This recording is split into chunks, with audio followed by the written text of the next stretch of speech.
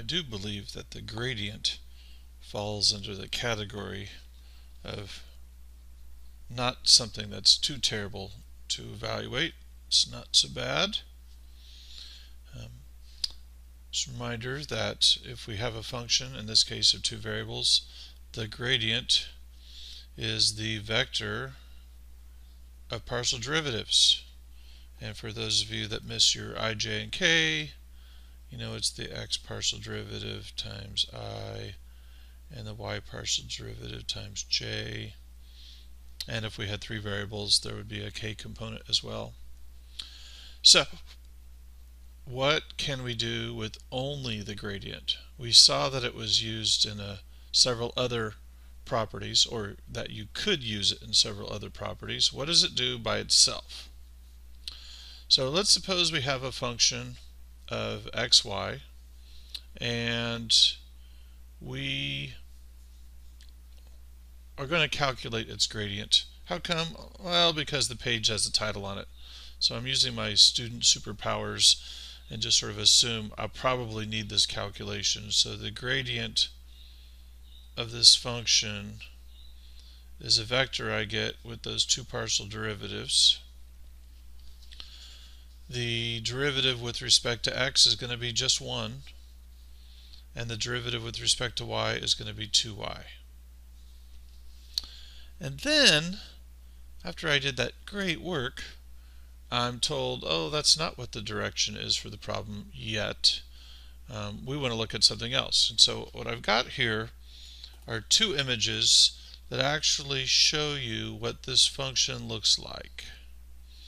This z equals x plus y squared. It's not a graph already in our list of three-dimensional surfaces that we know from memory. So I just used the help of GeoGebra 3D to show you two versions of the graph. Well, the surface doesn't change, but I'm going to toss in some additional vocabulary. The concept that was called level curve. So this particular level curve, you can't see it well yet. I'm going to put it in quotes because I'm not actually drawing the curve, but I'm showing you this blue plane here is where it intersects the surface 3 units above the xy plane. And then this is the same shape, the same surface, but this is where the level curve would be if I traced along here.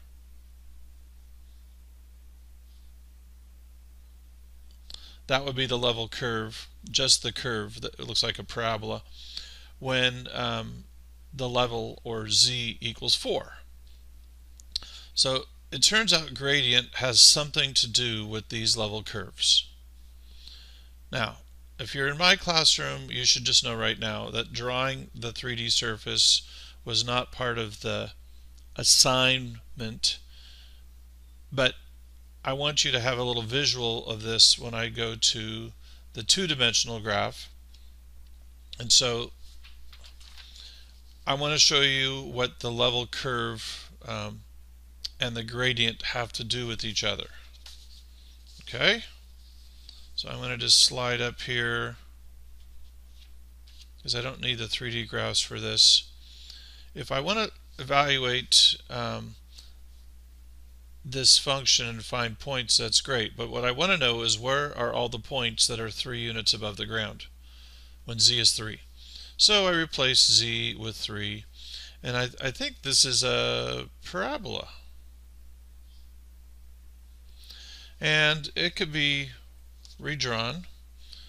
X could be written as 3 minus y squared. This is a parabola that opens to the left. It may not be a version of the parabola you've drawn or sketched recently, but that's kind of why I picked it, is to exercise some additional muscles.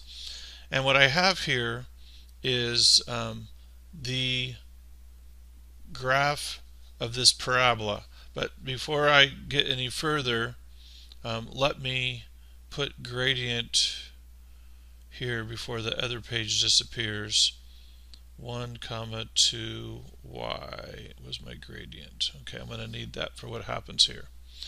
So what I'm going to do is show you the parabola we would get if we were 3 units above the ground, the intersection of that plane and that surface. Okay?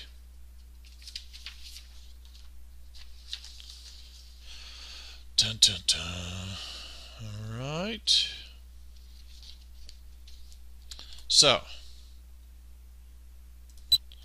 oops, my focus needs more focus. There we go.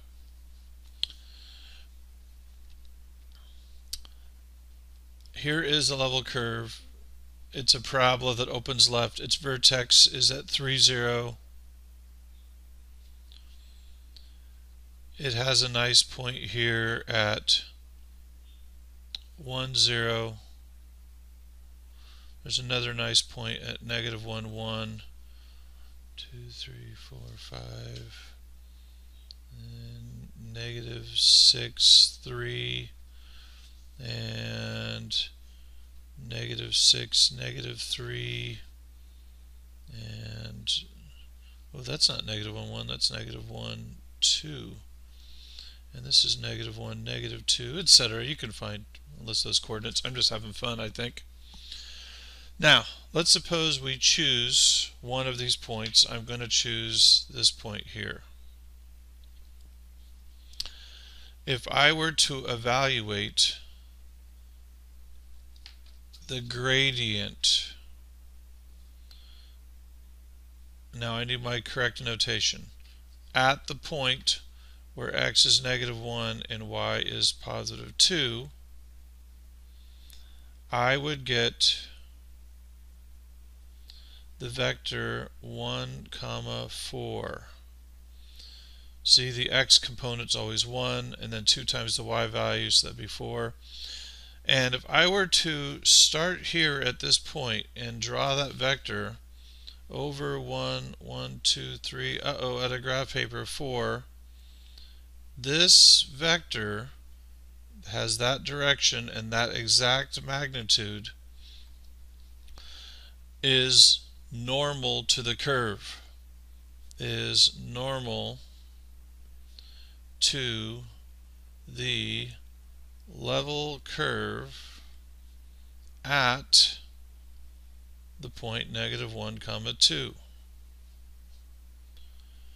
So it's perpendicular to the tangent line. You know, when we first started calculating derivatives in the beginning of calculus, we used the derivative to find the slope of something, or the direction of the tangent line. Well, now here we are using partial derivatives to help us find something related to the direction. It happens to be perpendicular to the tangent line, but it's still related to that direction. If I were to use the point here, 2 comma negative 1, oh my goodness, look at that. I did a terrible job here. That's the point 2, 1 right there. All right. Better late than never, I guess. So let's say I was going to calculate this gradient at the point 2 comma negative 1. Well, the gradient x component is always 1. And the y component is 2 times whatever the y value is. And if y is negative 1, it would be negative 2. So I would start here and go 1 unit to the right and 2 units down. And that vector is normal to the curve at the point 2 comma negative 1. So this tool, the gradient, gives us the ability to know something about the direction of a curve if there are two variables in the function.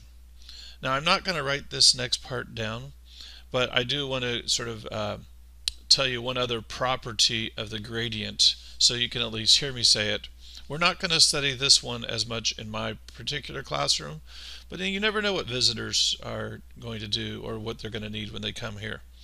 So,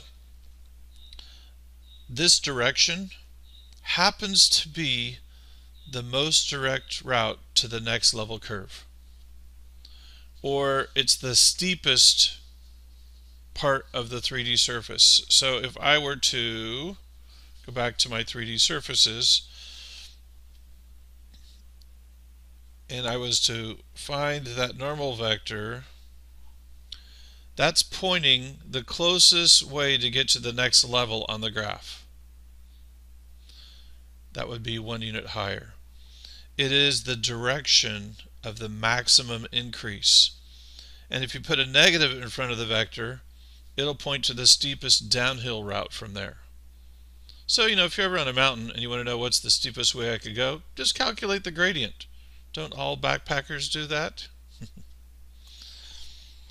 We will look at a 3-variable example if you come back for the next video. It'll be exciting, trust me.